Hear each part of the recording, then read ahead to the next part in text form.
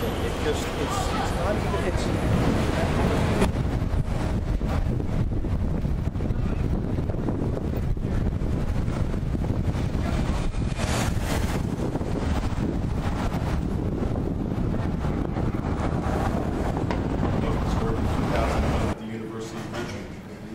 Avel and I spent a lot of time together going to galleries, to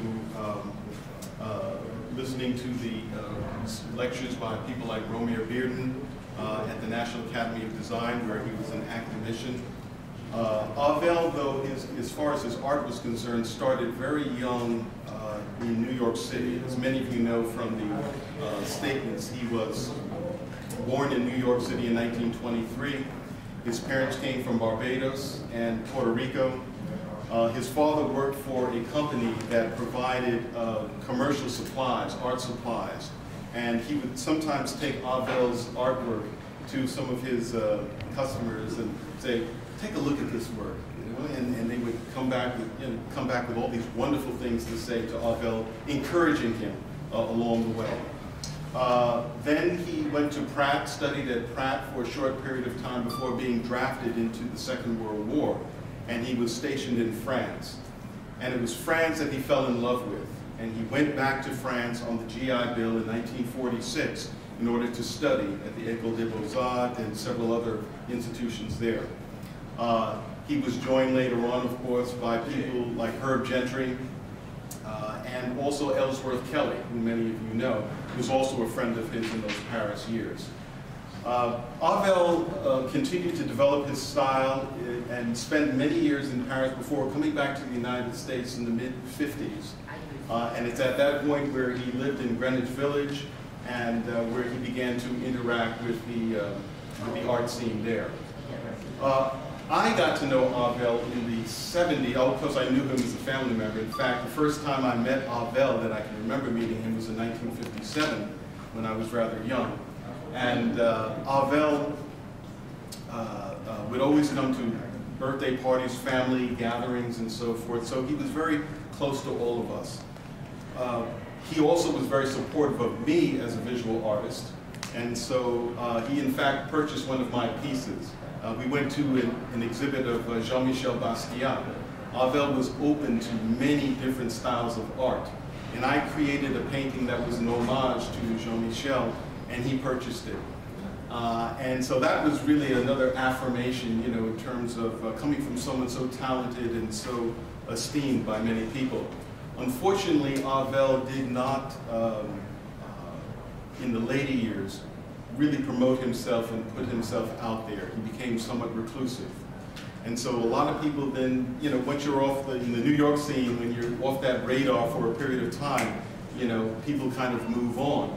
But among his peers, they recognize his talent, and you can see his work here, what a master he was of color and form. And none of these pieces that you see here, by the way, were created with a particular idea in mind. When he would create, he would let the work unfold and as it spoke to him, and he would move from one stage to the other. And so the subconscious was very important to him, you know, relying on sometimes making a little gesture or a mark. For example, in some of these pieces, like the Sea Mirage over here, you can see that there are little orbs of light. And I asked him, how did you create those little effects? They're absolutely mesmerizing.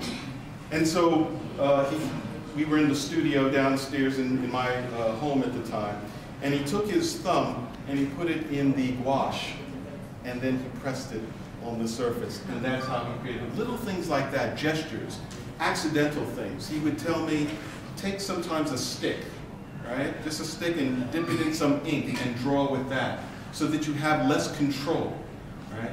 So that little techniques like this is what he shared. He was a person who was esteemed as a teacher. His students loved him, as George Nama, one of his colleagues at the National Academy, once told me. And he always carried himself in a very elegant and very dignified manner. And so Avel, I'm so pleased that we have another opportunity here because of Bill Burgess and Bob Kuiper, for a larger public to become more aware, a reintroduction, if you will, of Avel And so I thank you so much for taking the time to be here and listen to some of the few words that I have to say about this master, visionary master of art. Thank you so much. Any questions at all about the artist or his work? Yes? When might a collective, or maybe you, write a book about Mr. deKnight's work? Because it's really critical that people understand his legacy and his impact on visual art. I think the question, if I understand correctly, is that there should be a book written about Avel. And we have a number of people, there were several people here, unfortunately they had to leave a little early, who knew Avel personally. I've received their contact information, and I'm going to be having conversations with them so that I can get more information about their experiences, about the person, and put this book together. I do, in the 2001 retrospective catalog, I wrote an essay. It's a 7-page essay about the artist and his life. That was a first step in that direction. But there will be more, and you can be assured of looking for a book, as well as a documentary film about Avel and his life. Yes. I look forward to the next generation. Absolutely. Yes. Thank you for the question. I wanted to make sure that we gave a cross-section of his work. Like the work over here of Mirage, this one is starting in 1967. And the last work, which is the work here in the middle, that was done in 1994. He died in 1995. So it shows a kind of cross-section from 1967 through 1994. And the two works on the opposite of the vertical piece in the middle, those particular works were done in the 80s, so you get a sense of what he was doing in the 80s. And the last work here on the end is between the 80s and the 90s, at the very beginning of the 90s. So it gives a cross section of his work. The other thing that's interesting, and this is why Bob said that it would be good to exhibit him here at Berkeley College, is that as an African American artist, you know, when you look at the work, in some respects you can, if the work depicts certain aspects of the African diaspora, but in other respects he's really an American artist, because he has accumulated all of the influences of art throughout the ages. And it's reflected here in the work in terms of the stylistic and formalistic things that Steve was indicating. The other thing is that his technique, there's no doubt about the fact is that he was an excellent artist in terms of execution. So the execution of the work is exquisite in my view. And then the use of color and the use of, and particularly the pastel medium. A lot of this is done in pastel, so that's very, very difficult. It's like a crayon, but at the same time, it's softer than crayon. So, you know, the linear movements, the vertical movements, all of that, using that type of color medium is very difficult. So, as an artist, I think that he exemplifies what I consider, what America has contributed to the progression of art. One other thing too is the fact is that he spent some time not only in Paris, as Stephen mentioned, but also in the Soviet Union. Traveled through the State Department and taught there, as well as taught here at the Art Students League. So he has a lot of disciples of this style of work existing and furthering that in terms of their work here alive today. In fact, before I say a few more things about the work, I wanted to also introduce Marianne Rose Gentry, who was married to Herb Gentry, very famous, who spent time in Paris with Avel, that's right, in the 1940s. So I'm so pleased to see you here. And Herb was a wonderful artist in his own right, as you are. But I wanted to mention, just to pick up on what Bill was mentioning, this piece that you see here, Far City, The Crossing. Now looking at it, we might not know, well, what Far City? The crossing. What does that evoke? Why is this figure mysteriously walking across the environment here? Avel in 1961 was hired by the State Department to travel to the then former Soviet Union, or the former Soviet Union, and he traveled to Central Asia, Bukhara, Samarkand, and it's there that he was exposed to Islamic culture, people wearing turbans and robes and so forth. And somebody at the time had asked him, this was in 1961, well, the civil rights era is going on there, and the freedom riders, and how is that reflected in your work? And he said, well, listen, I'm an artist, you know, and this is what I do. But that thought stayed in his mind.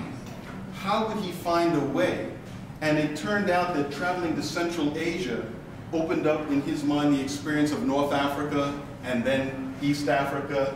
And so therefore you begin to see in the 70s and 80s images that fuse the Western classical mythological figures together with African subject matter. So it's really a perfect blending of many different cultural aspects reflected in his work.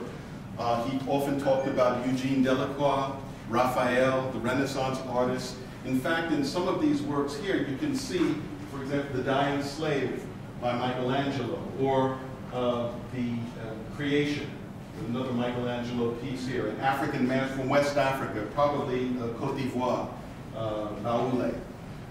Bringing all of these things together. In fact, I saw him working on this, and he told me this was a very important piece. Right? And this piece here, 1994, probably his last piece before he passed. And it's as though he is passing through, going to the beyond. The pyramid, which is seen in a number of his pieces, represented an ideal for him. And that's something that he was always striving toward, that ideal, but it always remained elusive. So you see varying layers of transparency, you know, like a mirage, you know, something that's there and you keep reaching for it, and that spurred him on. And he had a great deal of confidence, and not only in his technique, but in being who he was. And Paris helped to free him up, as it did for many individuals, in terms of finding their own voice and their own way through life. Berkeley does, which requires a person at the end of their last year in college, they can do an internship in a business in New York City and get a sense of what it is to have a work experience before you go on to either further education or a job. And it also helps them to get a job. So an intern who has worked with me on this and worked with Bob and Melvin hung the show. Basically, it was Melvin Fernandez. He's a senior in accounting. And from this, he gets a grade, an evaluation. And so it's added to his experience beyond just the numbers of accounting. He has another experience in terms of his college education. And that's one of the good things about Berkeley College, that they allow that for the students. I remind you all to make sure you sign the log so we know all came by. It's over there. Thank you all for coming. Thank you. Thank you.